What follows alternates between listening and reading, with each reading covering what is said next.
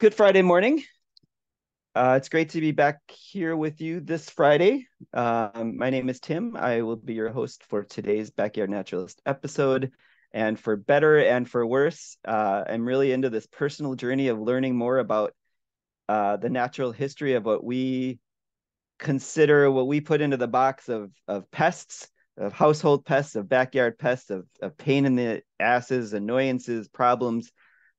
These lovely animals that invoke fear or make you shudder or disdain, um, depending on your personal relationship with them. You've either suffered through or been fascinated by them, or hopefully both. Things like ticks and no-see-ums, earwigs, mosquitoes, yellow jackets, rats, uh, other animals that have adapted to lead very successful lifestyles in the presence of and because of the presence of humans, our homes, our backyards, urban areas.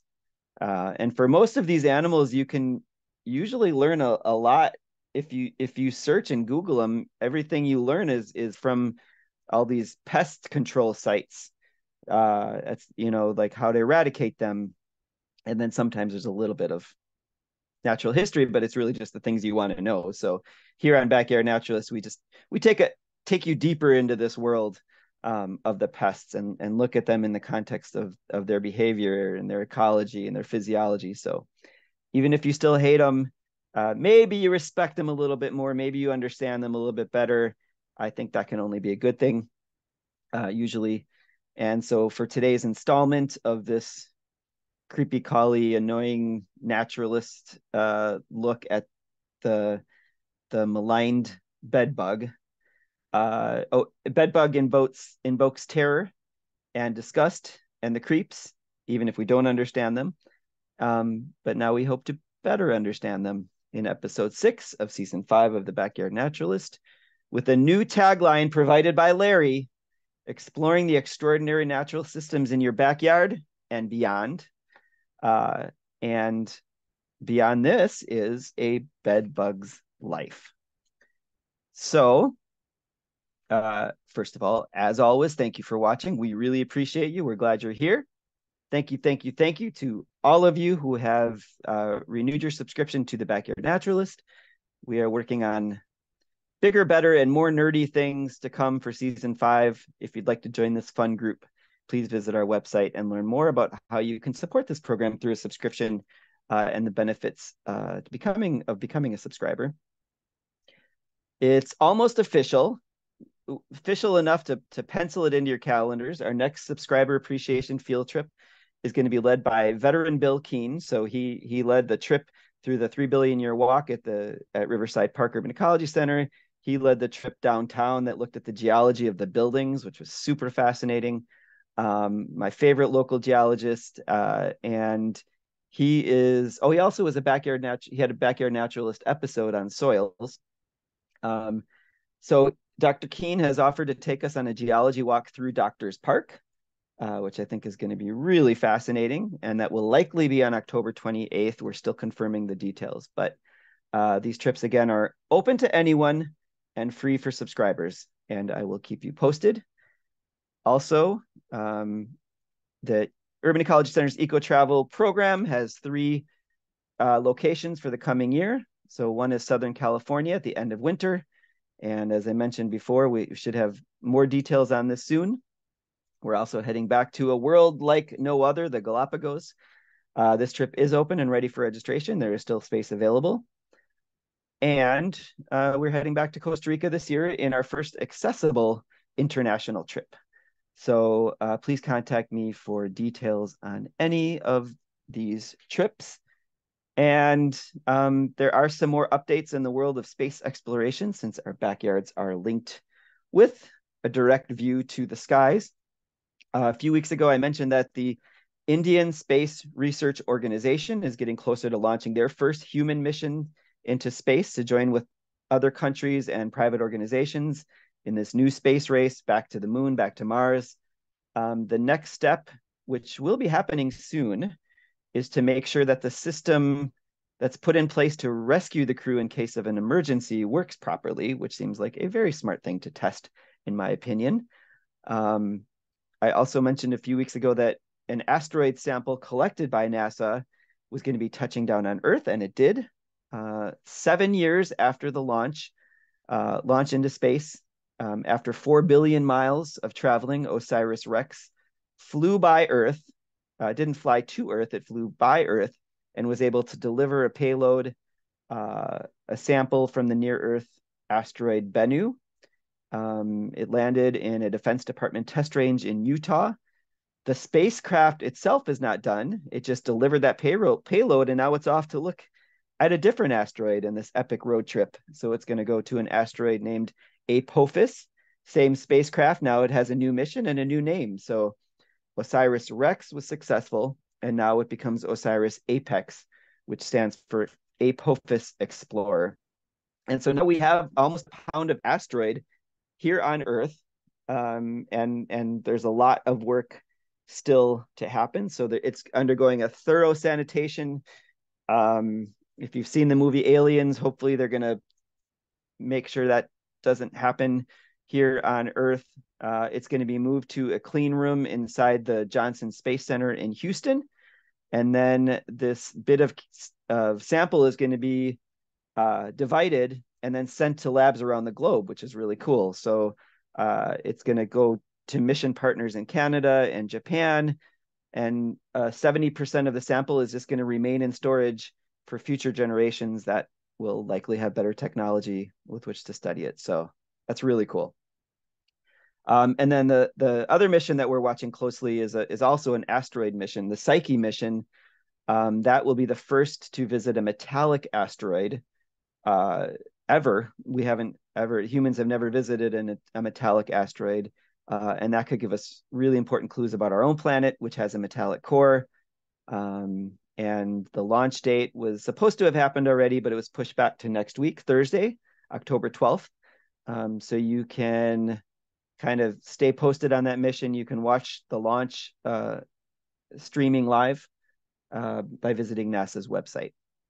And then finally, we can all look forward to the next big meteor shower here on Earth from our backyards, the Orionids, which are already active and will be all the way until November 22nd, but they will peak the night of October 20th, which is a Friday night, so you can stay up as late as you need to, and you will probably have to because the moon sets around midnight. So optimal viewing will be from about midnight until 4 a.m. The Orionids originate from the incoming trail of Halley's Comet. It's a medium strength shower. You can expect 10 to 20 streaks per hour. It has in the past, however, produced up to 70 per hour in peak years. So now this moment you've all been waiting for, here it is for your viewing, for your listening, for your learning pleasure, the beautiful bedbug. So beautiful, so cute, just like a little button.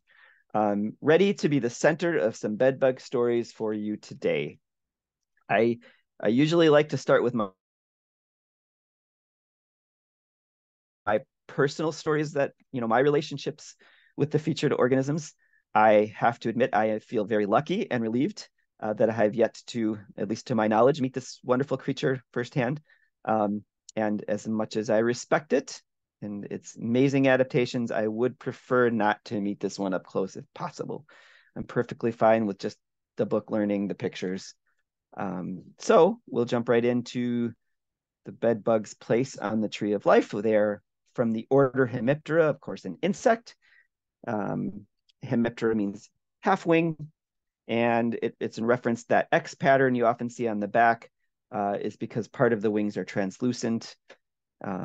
So bedbugs are cousins to a few other previous backyard naturalist stars, the 17-year cicada, the spittlebug, the brown marmorated stink bug.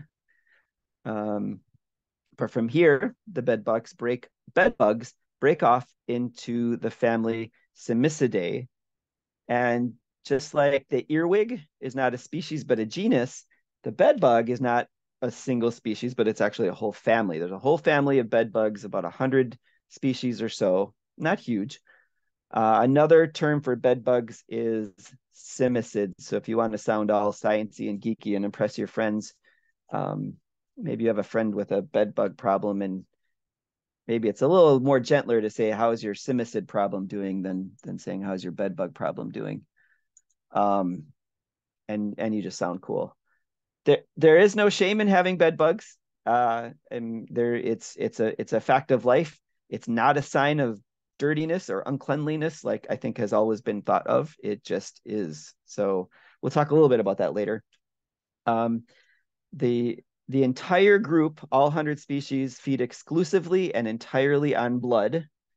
Um, Warm-blooded animals, mammals, and birds would be the perfect Halloween character, in my opinion. You're looking for a good Halloween costume, I'm not sure why it hasn't already joined the vampire bat, the black cat, um, in Halloween lore, but they feed exclusively on blood of, like I said, warm-blooded mammals and birds, nothing else.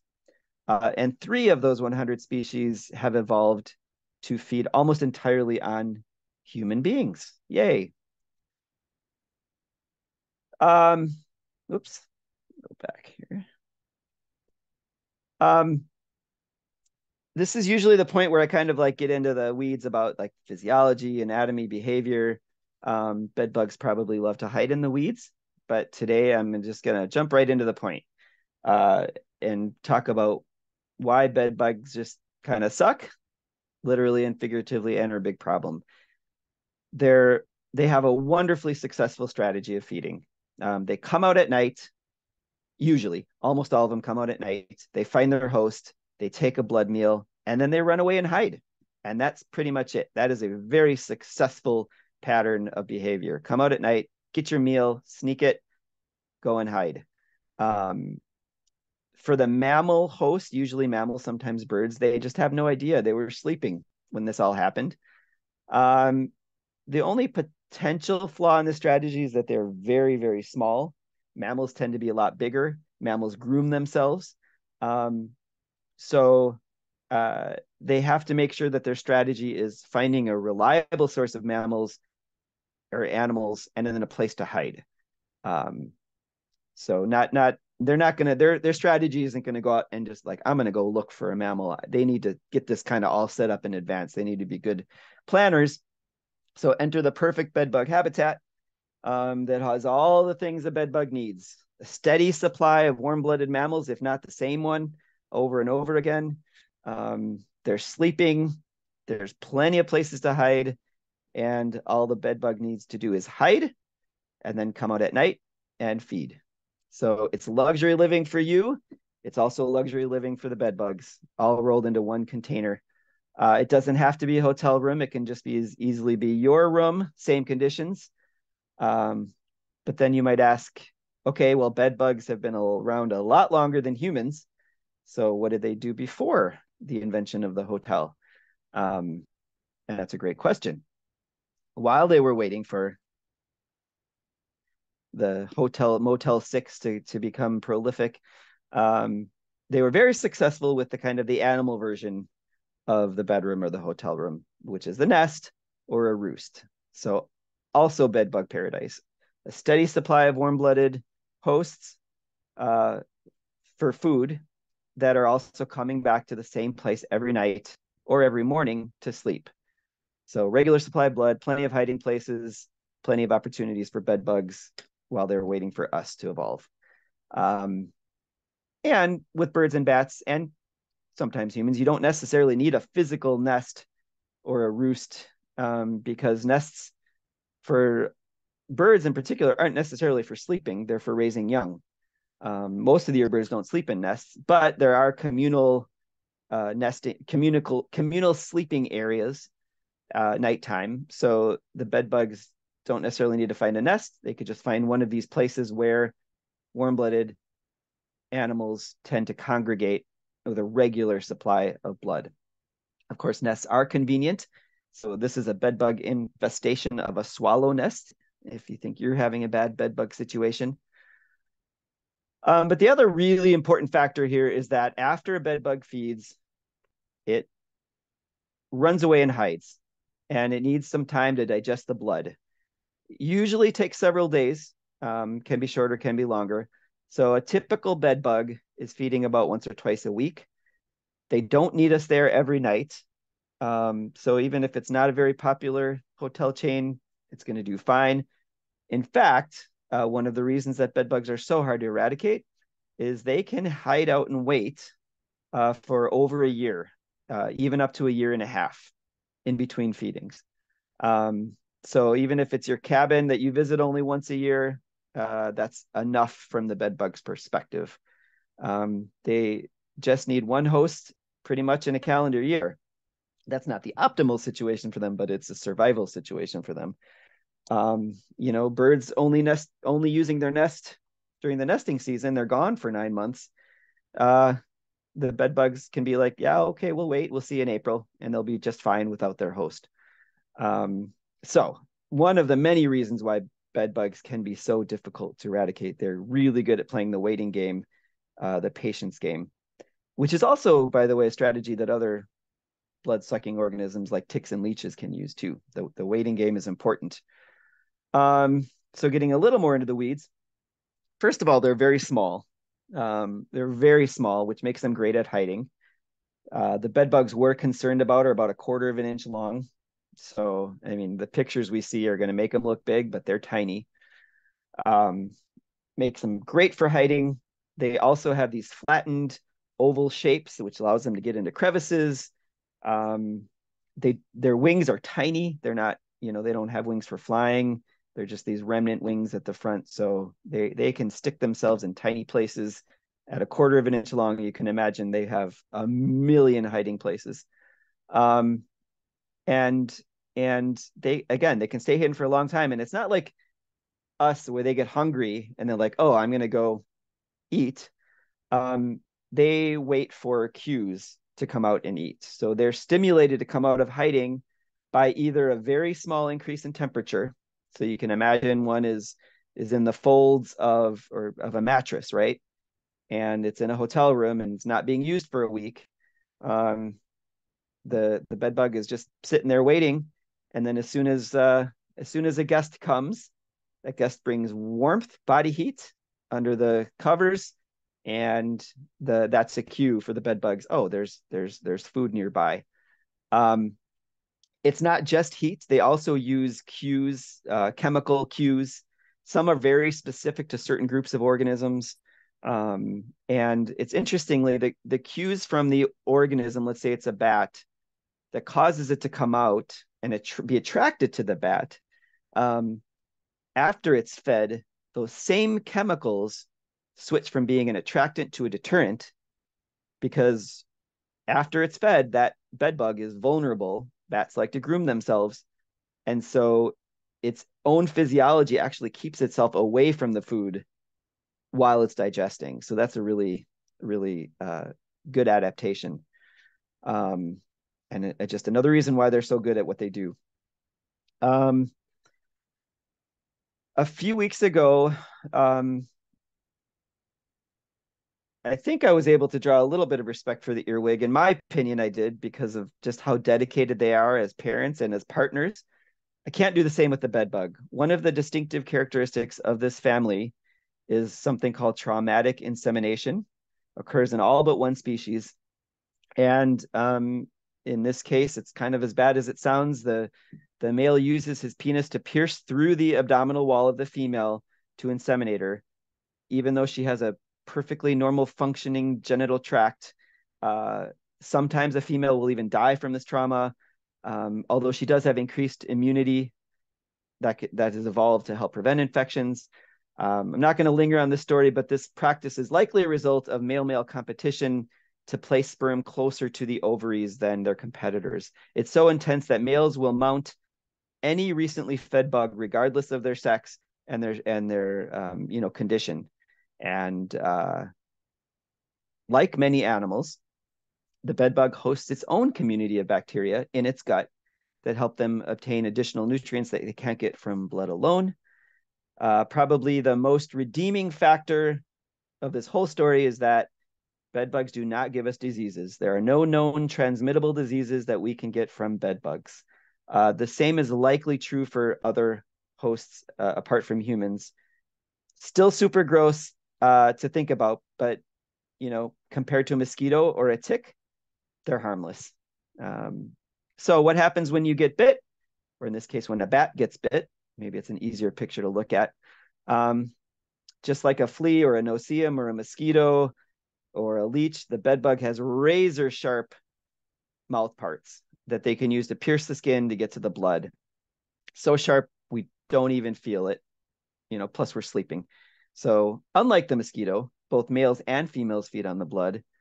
It takes the longest they would be eating would be up to 15 minutes. Usually it's less, anywhere from like 3 to 10 minutes to feed. After it feeds, the body kind of engorges and it scurries away from you as quickly as possible. But a bedbug is not very fast. But when you're sleeping, it gets away as quickly as possible, tries to find a place to hide, and then waits and digests. Pretty standard life cycle of a bedbug, at least in terms of all the major strategies of insects. Eggs hatch into larvae, they undergo molts into different instars. A key factor here, which we also see in ticks, is that each level up to a new instar requires a blood meal. So several blood meals in a lifetime. Also, this is a good illustration. On the left, you can see what an adult looks like before and after a blood meal. It's not like a tick that just kind of swells up into like comical fashion with its legs waving around. A little more distinguished here. It just becomes longer after it engorges itself with blood. This is the American cliff swallow bug, specialized to cliff swallows, and they're active only during the nesting season for cliff swallows. So they mate in the fall, they hibernate over the winter, and then they lay their eggs in the cliff swallow nests, which reliably are returned to year after year in the spring. And then the newly hatched eggs have a nice, reliable blood supply. I would imagine for those of us here in Milwaukee, there's probably a good population of these down in Warnemont Park and other places where there's bluffs where we can reliably find cliff swallow nests. So bedbugs are super well adapted for their niche. But one problem is, like I said, they're very slow and they're not super mobile. And an important thing for any animal is to be able to disperse into new territory. This is where the host comes in to save the day again. Bedbugs have been observed clinging to flying bats right after they give them a little thank you kiss, which is what looks like happening here. And so it's likely that they probably use their hosts, both birds and bats, and mice and rabbits and anything. They use them to disperse into new areas. So another wonderful adaptation. But what about humans? We can't fly. Oh yeah, we can. And we can walk and we can drive and travel on boats and stop at hotels. And so particularly for the species of bedbugs that specialize on humans, we give them everything they need, including a method of getting around the world. So we went through the life cycle of the bedbug, and part of that included biting you, or a bat, or a bird, or a rabbit, or a mouse. So how does that affect you if you're bit?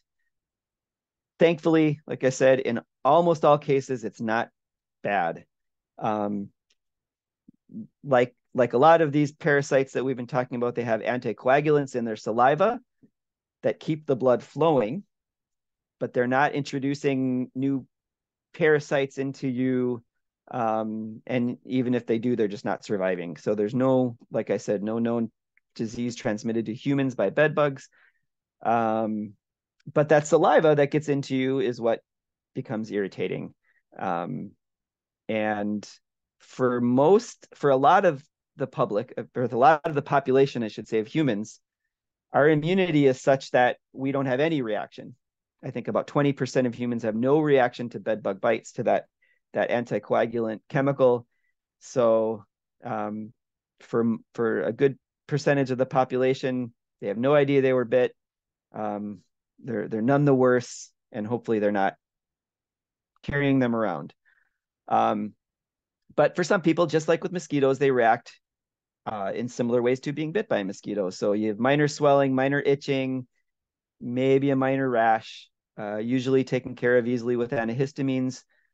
probably your biggest risk is that you scratch a bite too hard, which could cause like a secondary infection. But for the most part, and for almost all humans, it's harmless.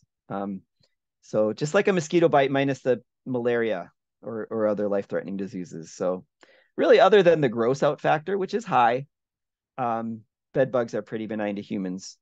They do cause more harm to other non-human animals, but even there, that doesn't appear to be like a major problem with any of those species, um, with respect to bed bugs.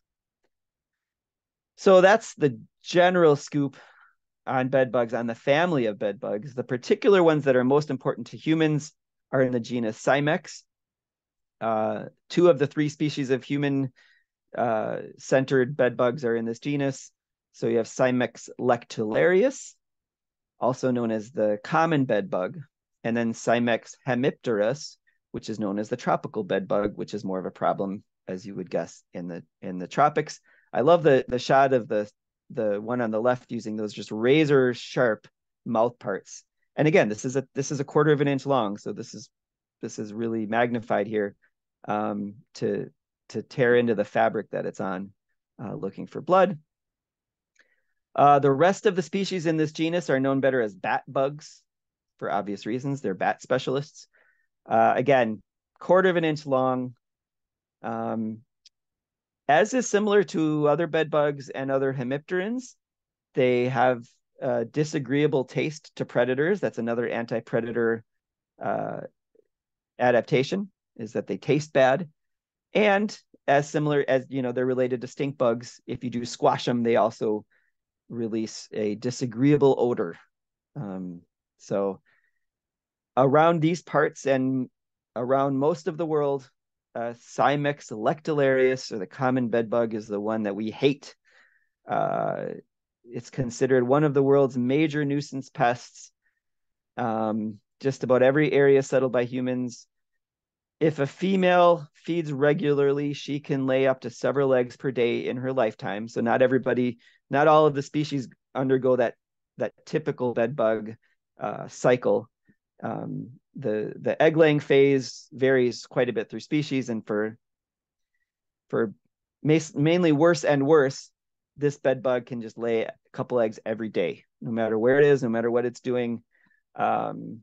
And this could max out at around 200 or more eggs per month. So they're really good at not being found, and when you try to eradicate them, and it's just like with garlic mustard, it only takes one female for you to miss, and then the problem comes back.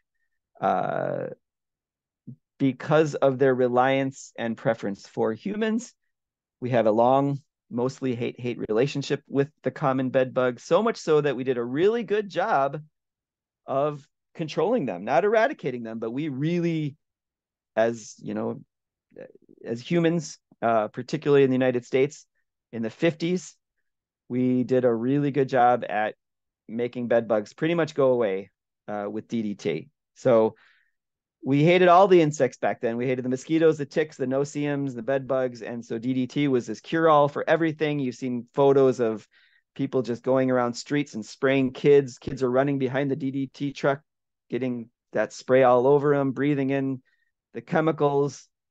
The thought of harmful effects on humans were not well known by the public, and certainly being suppressed by the people making money off of it.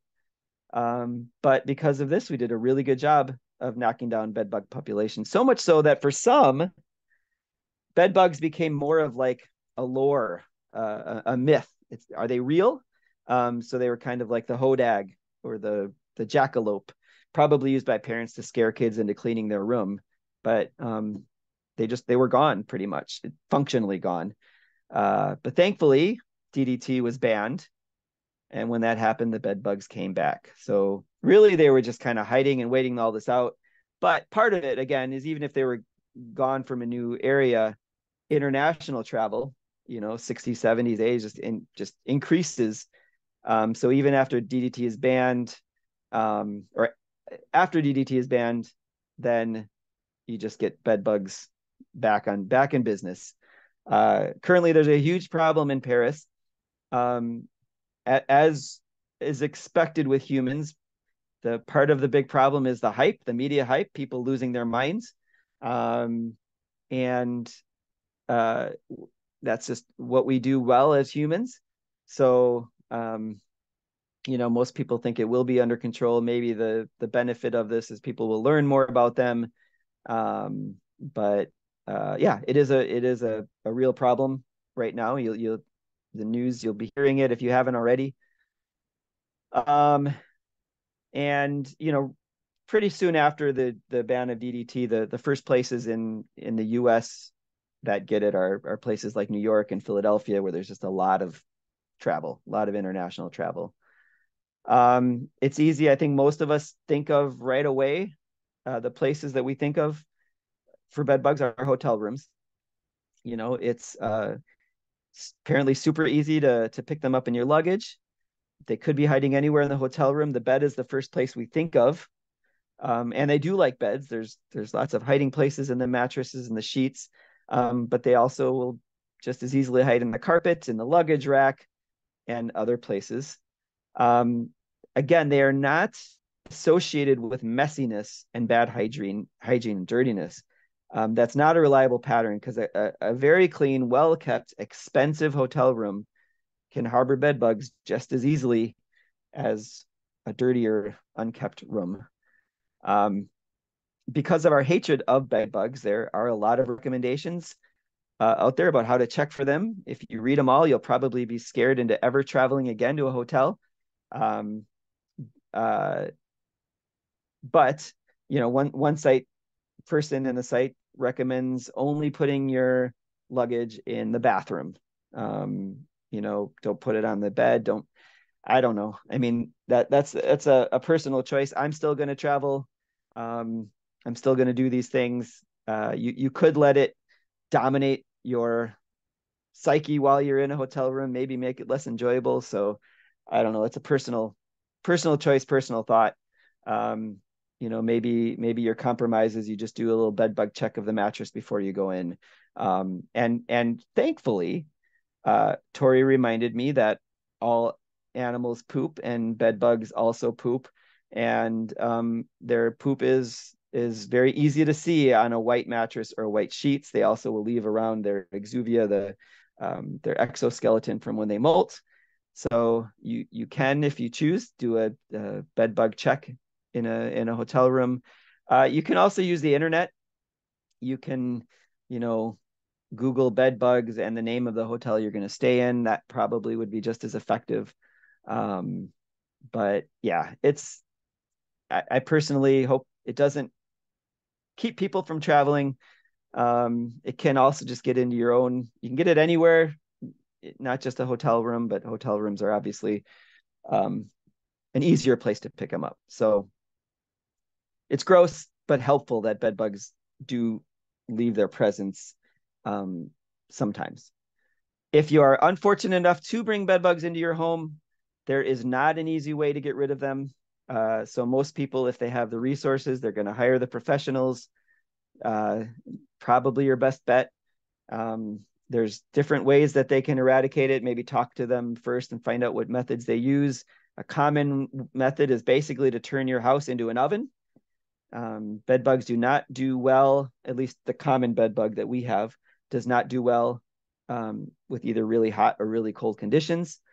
So they'll seal up your house, turn it into an oven, bake everything inside over 120 degrees for a long period of time, like slow baking cookies. Again, some places you can try to freeze your home. It gets a little trickier with all the pipes, maybe easier to do at your cabin up north. If it's not your house, if you're worried about your clothes, first thing you can do when you come back from traveling is throw your clothes in the dryer at high heat, maybe 2 cycles. That should be enough to get rid of them. If you're worried about other things like carpets or beds, it's maybe there's methods of sanitizing them. Some people have used like shrink wrap to suffocate them. That doesn't seem super effective to me, since they're just so good at waiting things out. There are sprays you can use inside your house, a couple different kinds. One popular extract is from the chrysanthemum flower. But again, I'm always worried about some of the chemicals that are in the house, so you want to check on that. Of course, they're not DDT, but there's plenty of information out there to help you if you do have the issue. So that is primarily it. That's the story of the bed bug. Fascinating adaptations to live with you. Very hard to get rid of because their ability to just be sneaky and hide and wait takes only one to survive the eradication attempt to start the whole process over. On the flip side, they're not going to hurt you. They're not going to spread diseases. They're just like that really, really bad roommate that you just can't get rid of. There is something cool. I read that because they're bloodsuckers and because police forensics and crime scenes often involve blood, the bed bug is a favored tool for police forensics to help determine DNA, to help determine the timing of an incident, used as evidence in crime. So that's all I have for bed bugs. I probably didn't sway your opinion on bed bugs today, nor was I trying, but they do tell, in my opinion, a very fascinating story. So thank you for joining me. We'll see you next week. I'm going to stop sharing my screen.